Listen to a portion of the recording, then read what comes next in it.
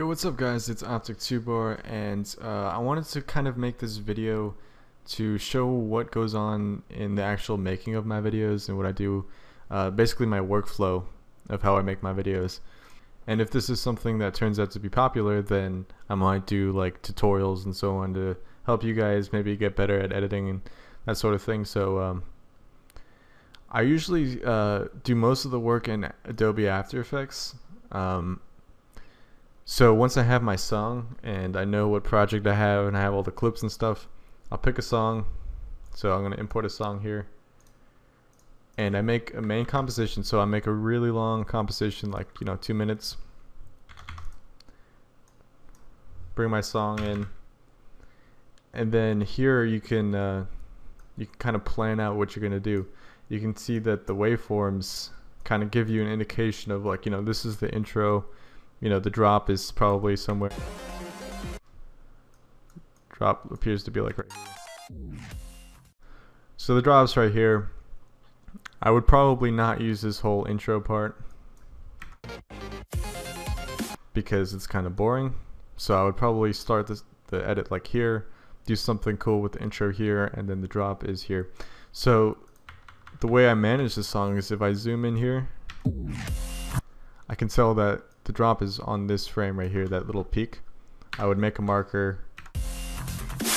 I would make a marker here, and I would start syncing the gunshots and the clips to the music. So I have a clip here. I'm going to import that, and I always pre-compose my clips. I actually pre-compose them twice.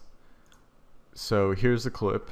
I would scale it up to 101 to get rid of the black bars. I would then take that into my main comp. So here's the clip.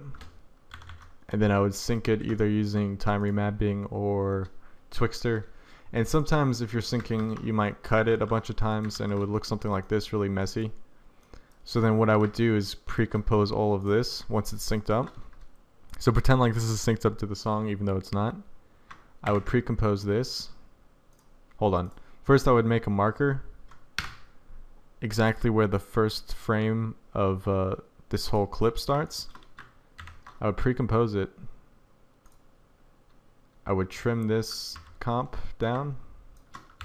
This is kind of the secret of keeping stuff organized. And then I would move this comp back. See, now this is perfectly synced because we synced it before, and now it's perfectly lined up with the song. So then if I can do stuff inside of this comp, which is basically the actual work of the clip, and it would just look like a nice single layer in the main composition. So it'd be nice and easy to keep organized. So then I would just go through and do the whole song, sync it up to the music, and then the more complicated stuff like maybe some cinematics and stuff I would do at the end, just because it's a lot easier to go back and do a whole group of cinematics rather than stopping and doing a cinematic every time I need one. So if I showed you what a finished project looked like, let me open up the introduction tritage.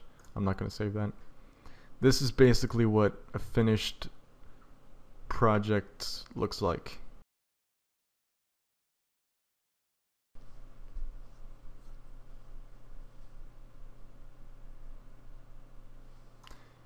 So I have a whole bunch of comps. Let me open up one of my main comps. So here, this is what I'm talking about. You can see that this, hold on, let me zoom out here.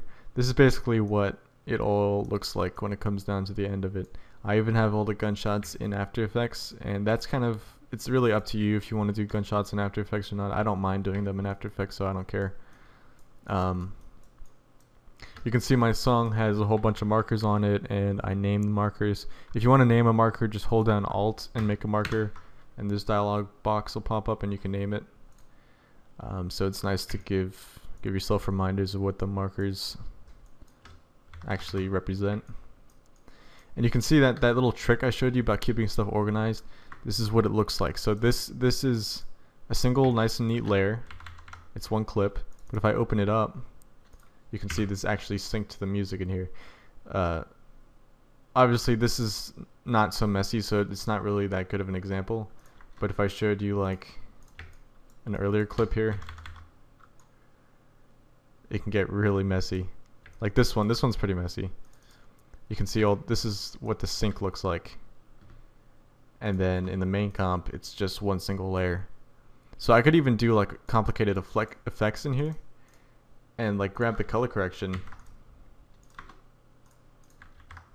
and then everything, even the like effects, would be color corrected with the same color correction.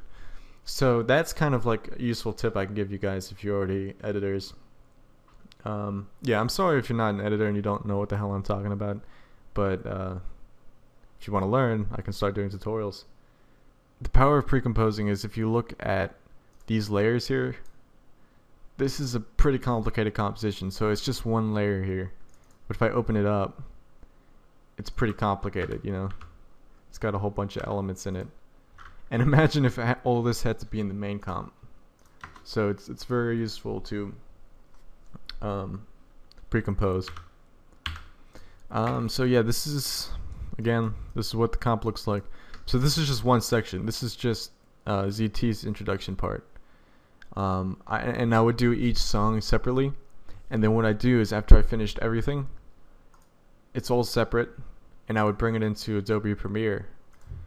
And you can see I would add the intro here. So the pre-rolls here, I would add the name tags on top here, and I would add, you know, the post rolls. But you can see here the different sections, right? And let's say I needed to go back and do something. Well, instead of rendering out the whole thing again, what I can do is just render out this section. This is a part that I messed up on, and I just had to fix. So I just went in and rendered that small little section out, this section right here, and I would bring it into Premiere and just put it right in the spot that it belongs. And then, you know, it saves a whole bunch of time rendering, and it's good to go. And you can see I did that here at the beginning because I had a typo in the text here.